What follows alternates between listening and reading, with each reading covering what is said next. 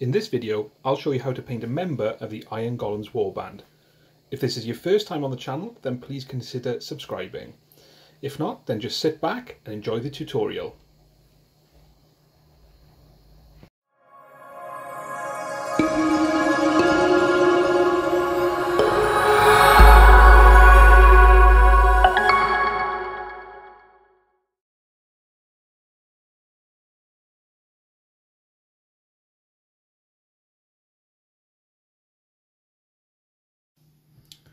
Okay, so the way we're going to paint this ogre is we're going to paint the armour, the skin and the trim. Now the reason we're doing that way is because the armour could be quite messy, so we'll do that first and then we can tidy up everything else around it. So starting with Balthazar Gold, we're just going to paint all the armour bits and all the trim. So that's all these areas around here.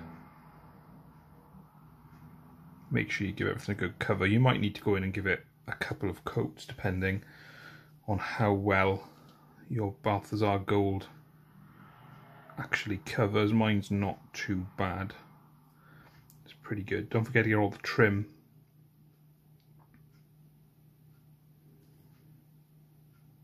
And these hammers here.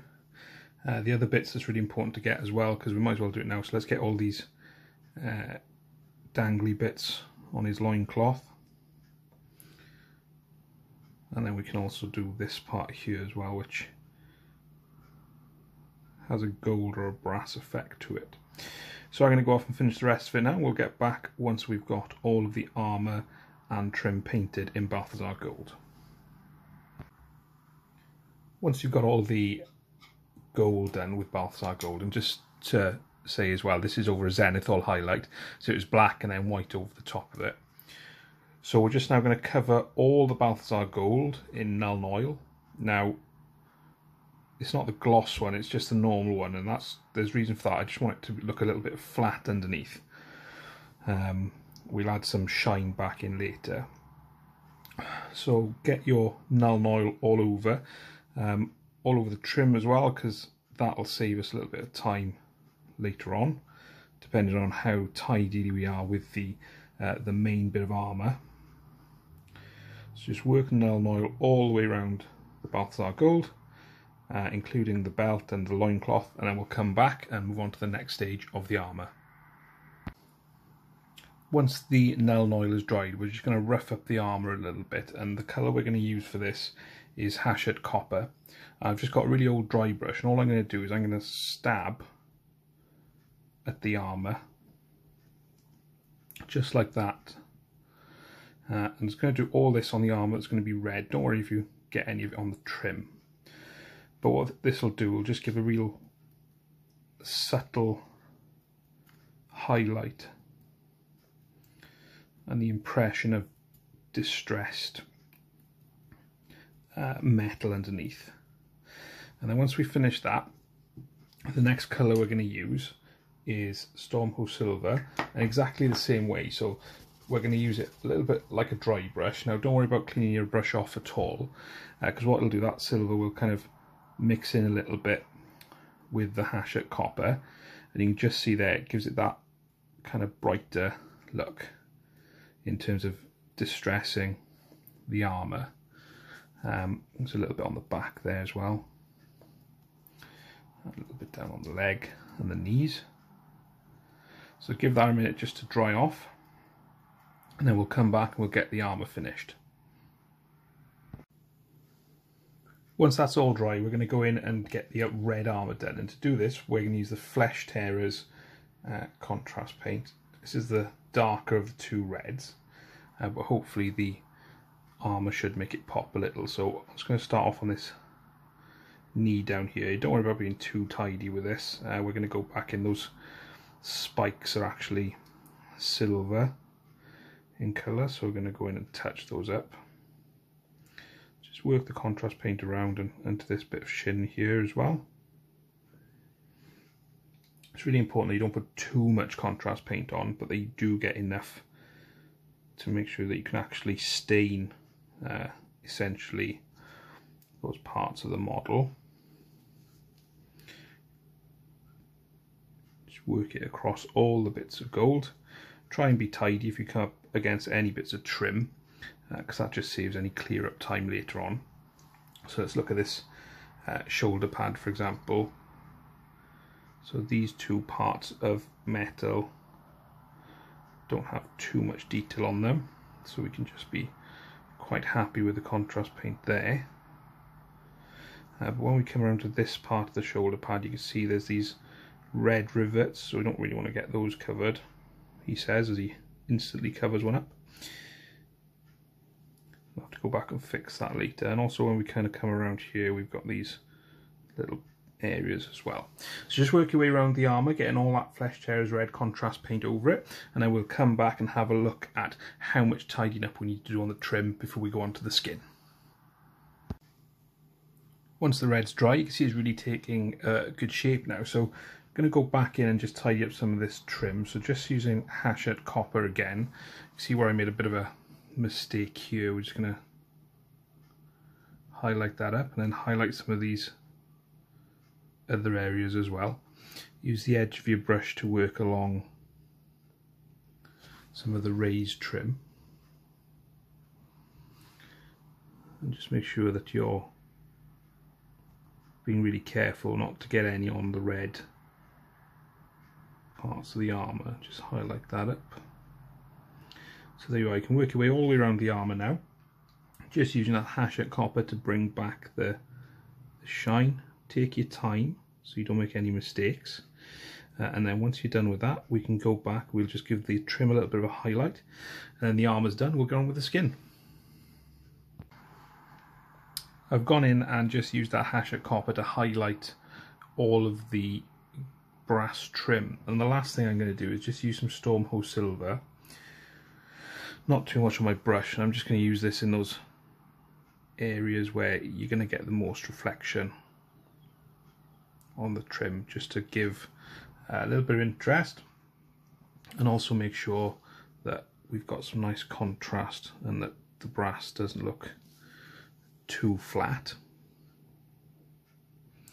One thing I have done as well, I kind of went onto the red armour a little bit and just edged the red armour just to give it a bit of interest on there as well, so that doesn't look too flat. Hopefully the stippling you've done underneath should be sufficient, but if not, then you can use that.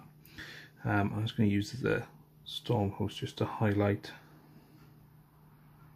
these bits, and also on some of the trim, just on those sharpest edges and the bits of hammer coming off there, around there. So work your way around the model, find as many bits that you think should have that silver highlight, and again, it's quite subtle, it's not anything heavy, and then we'll come back and we'll get the skin done. With the armour and the trim done, we're just going to move on to the skin. And we're going to use Ionarch Skin as the base for this, and just be careful around where you've already put the red, because you don't want to get too much on that. Just work it on. The zenithal prime should do a little bit of work in terms of giving you some shading and interest.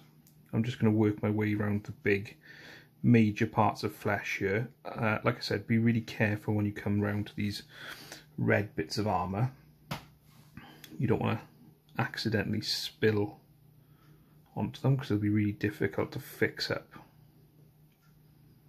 So just take your time, work the Ionarch Skin all the way around these big fleshy parts that this Breacher Ogre's got, and then once we've done that, we'll come back and we'll have a look at shading.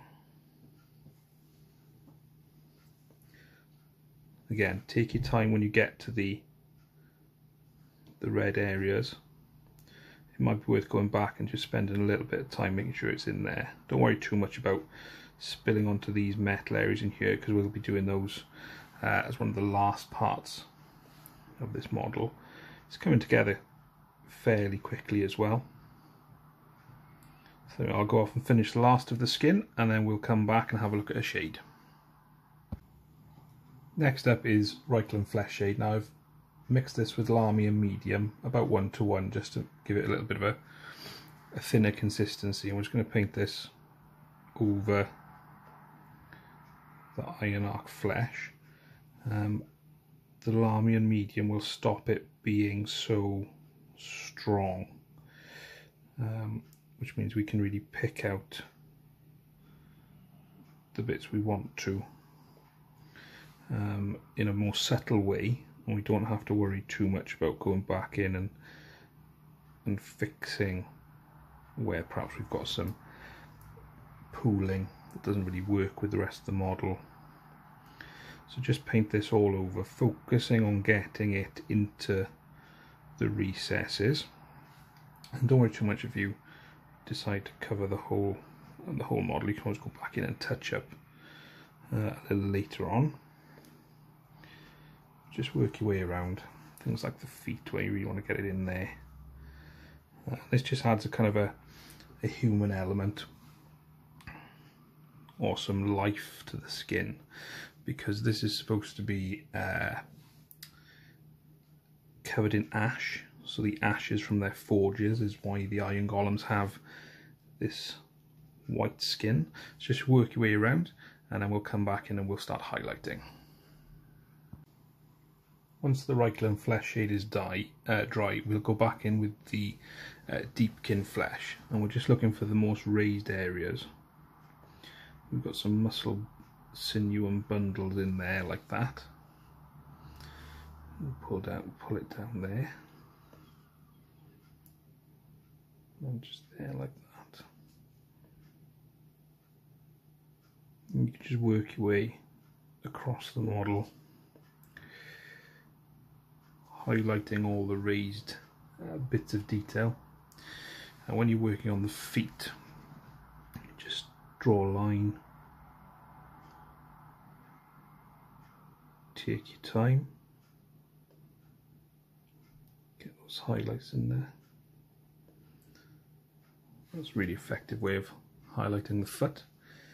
So work your way around the model, pick out all the most raised edges of flesh, and then we've only got one more colour left to do.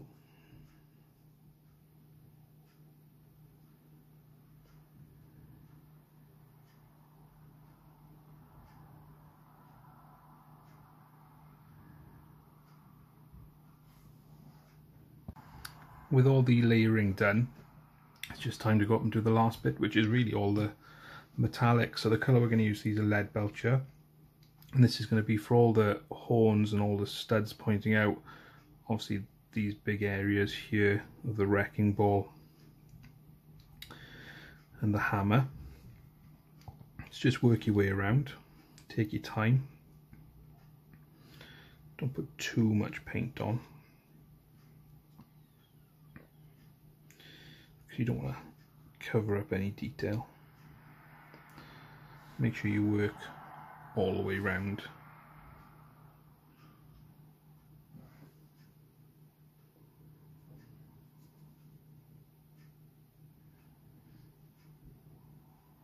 And then once we've worked all the way around that, we'll come back and we'll add a wash, and then we'll highlight it. The last thing to do before basing is just to put a little highlight. So you can use Chrome from Vallejo Model Air. We're just going to pull this along all the edges, the sharpest edges, just to make the metal pop a little bit. Make sure that we get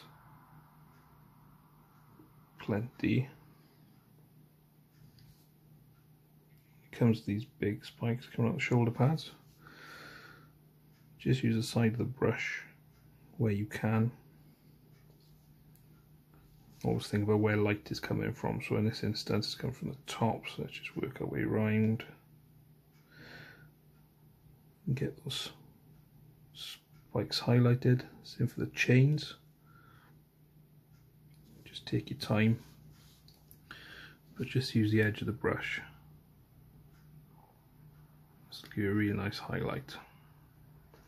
When it comes to the chainmail, just drag your brush down it lightly. Leave that bit in there because that'll be in shadow naturally. And get this part of the hammer done. take your time. Use thin lines where you can. Just touch up those rivets, pull it down. So I'm just going to work my way around now, find any last highlights, and then it's ready for piecing. And there we have it, a finished Iron Golems warband member. I really enjoyed painting this, and it's really exciting to see the new Warcry starter set coming out. I'll be picking one up myself. How about you? Thanks for watching. I'd really appreciate if you'd leave a like and maybe a comment down below, and I'll get back to any questions you may have. If you'd like to support the channel, then there are a couple of links below if you indeed want to order your own Warcry starter set. These are for Goblin Gaming. It doesn't cost you anything extra.